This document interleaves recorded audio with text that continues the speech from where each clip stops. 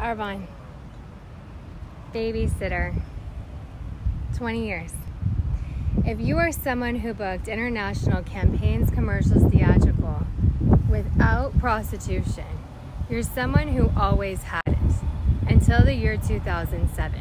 But it was like that every year since then, where they're exploited by agents, talent agents, commercial and campaign agents, but they're more successful. The other ones are never was been. God bless America. They could be married to someone who never had a job, who just went to 4 years of traditional school, who has $50,000 of debt. But they're the top percentage.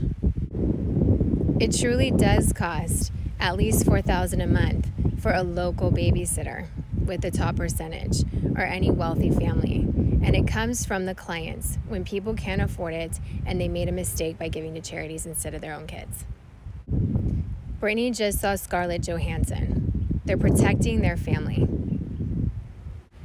They don't have to marry a celebrity or a billionaire because they have billionaire and celebrity clients.